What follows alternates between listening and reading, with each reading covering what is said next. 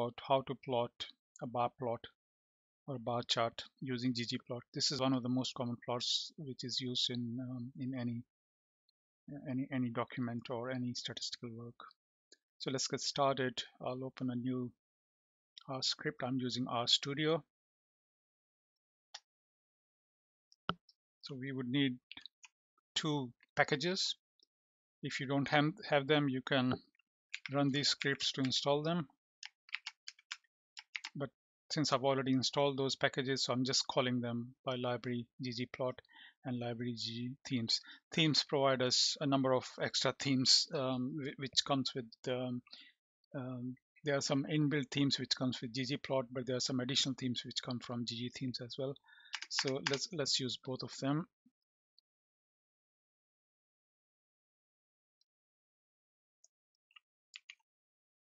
The plot, the libraries first, and then you should be able to see what MPG does. A better way of that would be to just view it on the screen in a better way. This is RStudio specific, so if you have RStudio, you can view it that way. So it has a manufacturer, model, displacement, etc. So manufacturers, you can see there's 1, 2, 3, 4, 5, 6 number of Audis and then Chevrolets and Dodge. So let's say if you just wanted to plot how many manufacturers cars are available in this starter set. So I can write a simple GGplot.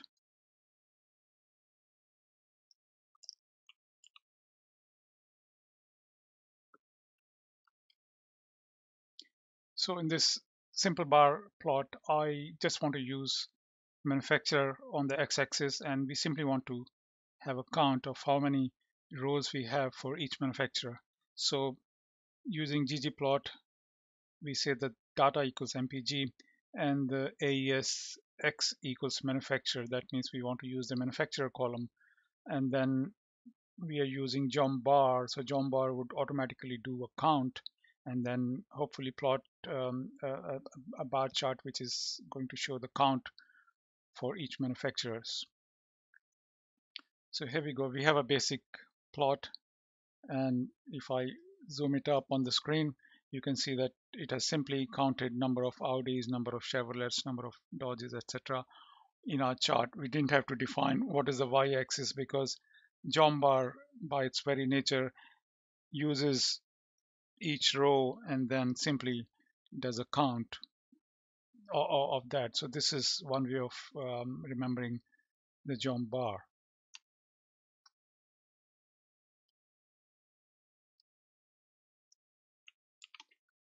Let's start customization of this plot to make it more useful. I wanted to have a title, which is my title, subtitle equals my subtitle, caption equals my caption, and I want to call x-axis as car brand and y as count. And for the time being, I'll remove this line. Here we go. We have a better looking chart now with a title at the top, a subtitle at the bottom, and a caption at the right hand side. And the title for the x-axis is car brand, and we have a y-axis title as well, which is count.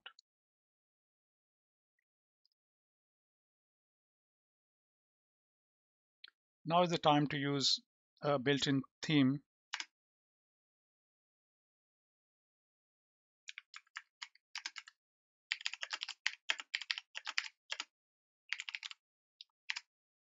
So one of the built-in themes within GGplot is themes PW. I'll use that.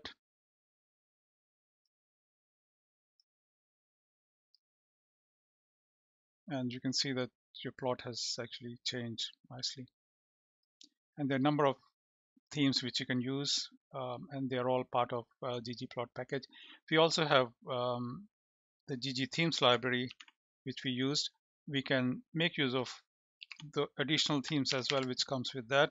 And one of the themes is the themes Economist, which is not from GGplot but from GGthemes, and that's why I've written GGthemes in the front. You don't really have to write it, but it's just for distinction that for you to know that this has actually come from GGthemes and not from GGplot.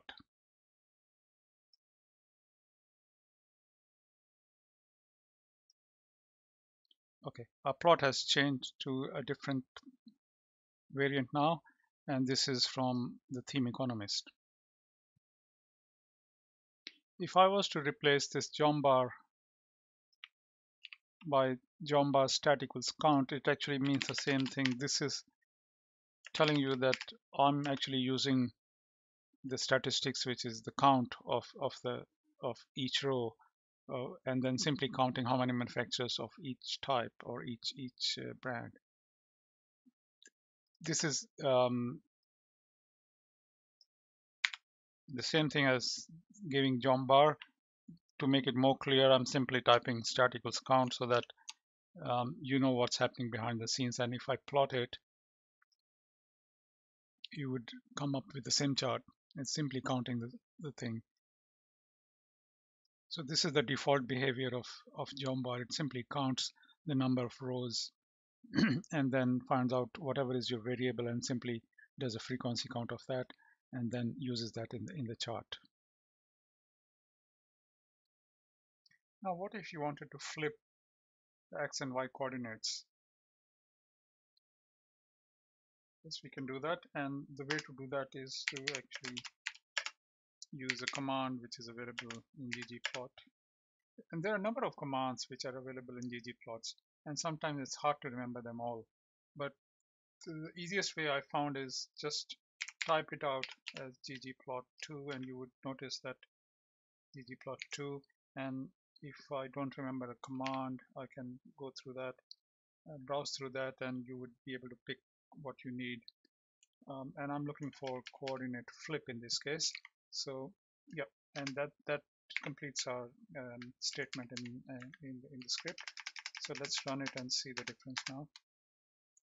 Okay, so the chart has flipped, and you notice that the adjustment on the axis has changed. The text has gone a bit into the system. So because we have switched the plot to the x-axis has become y-axis and the y-axis has become the x-axis, so we might have to change this as, instead of vertical justification, as horizontal justification, and let's see what it does for us. Okay, that sounds good. Because we have flipped our chart, so we have to remember to flip our justifications also. In this case, we have converted from a v-just from a vertical justification to h-just, which is a horizontal justification.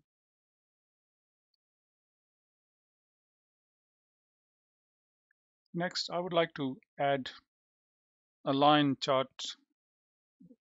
in the same figure as well. So the simplest way would be to actually add a command for geom line, similar to geom bar. So it's geom line stat equals count. Now let's see, would it behave the same way as geom bar or slightly differently? Let's run this command and see. Okay, we have a problem here, geom path, saying group consists of only one observation. And the easiest way to fix that is by giving a statement saying group equals 1. So if you run it, you would have a nice line showing up as well. Similarly, you can bring a geom point as well in this, so you can plot a dot as well.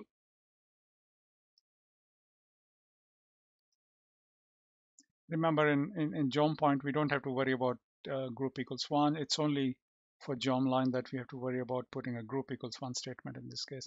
And remember, there's only one thing which we can use, um, and that is the count of the manufacturers. So everywhere we are using count, we are actually getting a count of the manufacturer. So the chart is essentially representing the same thing. The dot is saying the same thing, the bar is saying the same thing, and the line is saying the same thing, and that is the count for each manufacturer. For example, 27, the dot represents 27, the line also represents 27, and the bar also represents 27. There are different ways of handling different variables as well, multiple variable bar charts as well, which we will talk about a bit later.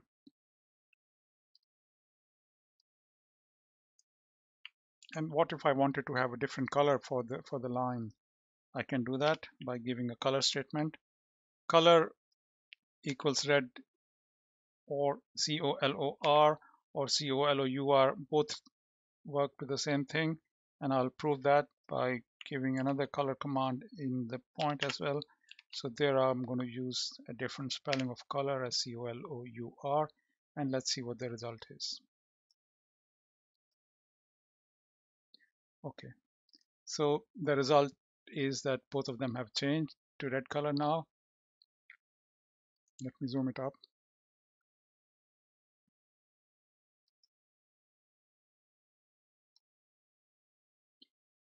Okay, let's bring another variable into this chart so that we are able to distinguish the manufacturers by the class of the car. Let's review the data set first so that we know what class means. So for the same manufacturer, there are different kind of classes: compact, midsize, and SUV and two-seaters. So using that, we would like to represent that in our chart. So the easiest way would be to use a fill statement in the AES. So remember, it has to be within the AES. So you say fill equals class, and let's see what happens next. Okay, so we have a number of colored bar charts, each representing different class of the cars out of the total cars. But before we go any further into this, let's simplify this chart by commenting out the line point and the text and also the flip. Instead of deleting it, you can simply comment it by putting a hash in the front so that you can bring it back at any point of time. Okay, our charts look better now. On zooming, we can see that the total count actually gets splitted into the number of cars which they have in each classes. For example, in Audi, you have the mid-size and then you have compact. So Audi has more compacts compared to the mid-size. Similarly, some of them have three, some of them are like four different classes of the car.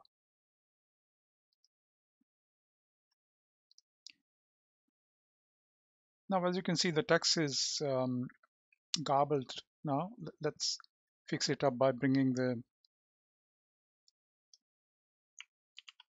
angle command back. So my inclination would be to put this statement at the end, and let's see what happens. So all I'm saying is axis.text.x.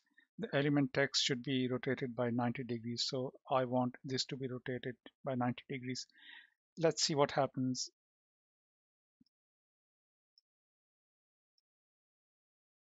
Okay, so the axis has rotated the text by 90 degrees. It sounds good, but the position of that is very important. If I cut it up and put it before this line, so now we are saying the same things, but we are saying it at different point of time. We are saying first that the angle should be changed to 90 degree, and then I'm saying my theme is the theme economist. The problem is that the moment I give this, the theme economist gets the precedence, so it overrides all the settings which you have done at the top. So I tend to bring the theme function first and then define all my other variables after that.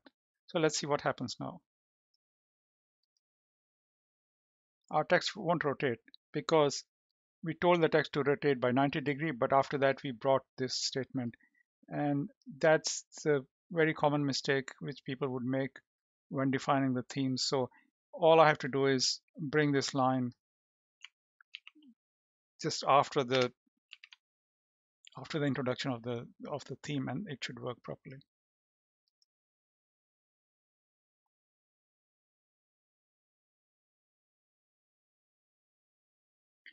So this chart which we have created is a stacked bar chart.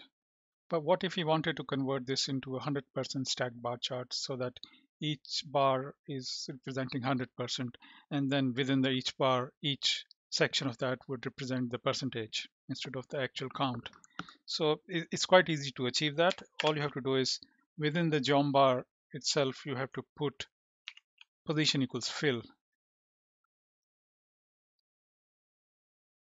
and suddenly our bar chart has changed. You can see that every bar occupies 100% of the area, and instead of the count it has changed to percentage. So see if I change this to percentage, you can appreciate that it actually totals to 1, which is 100%. Let's also change the label to make more sense out of the percentage, and that can be achieved by using another library called, or a package called scales. If you don't have it, you can install it, and after installing the package you can simply call it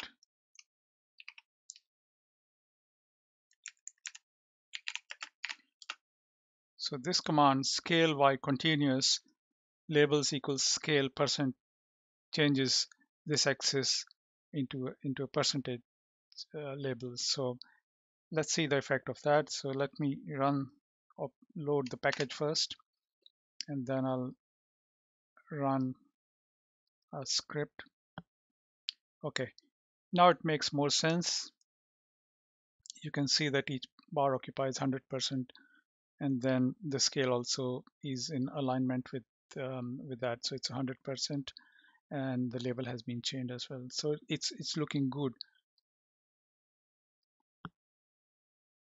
Now, what if we wanted to have each bar side by side instead of a stack bar? And that can be achieved by assigning the position within the geombar statement itself. So over there, I can say position equals position dodge. So this is the way you define position dodge. And if I run it, you would see how the bar transforms. Okay, each bar has been placed next to each other. But notice we have a problem. With Honda, there is only one class of car which they are making. So the subcompact bar is much larger compared to small ones. So if there are three bars fill up the whole vertical x, the whole x-axis, and if there's only one, it's still. So it looks very ugly because the size has changed. You can appreciate with 4 bars within the same size and with 1 bar and 2, it's very difficult to comprehend the chart. Fixing this problem is very simple. All we have to do is put a statement within the position dodge as preserve equals single. Let's run it and see the difference. Yep, it seems to be fixed now. There's another way of handling position dodge, and that's position dodge 2. And there's a slight difference in that. And position dodge 2 actually centers all the bars within the central axis. You can see that they're a bit offset. So if there's only one single bar, it still starts from the position on the extreme left and then starts building it up. For example, if there are 4 bars, then it seems to be all right. But if there's only 1 or 2 bars, then they still start from the position, the first bar's location. Position dodge 2 slightly changes that. And now you can see that each bar, whether it's 1 bar or 4 bars, they're actually equally positioned across those notches. So I personally prefer this kind of chart compared to the previous. So position dodge 2 does that for us. Let me zoom it up so that you can appreciate the difference. 1 bar is centered on the notch. Even if there are 4 bars, they're still centered around the notch, 2 on the left and 2 on the right. And if there's 3, then we have 1 in the center and 1 on the left and 1 on the right. So that's what position dodge 2 does for us. So with this, we come to the end of this video. In this video, we have learned how to create a basic bar chart and how to customize the theme, and also introduce various elements of the chart and then placing them on the chart. We learned about the stack bar chart, 100% stack bar chart, and the side-by-side bar chart. Please support us by subscribing to our channel, and see you in the next video. Thank you.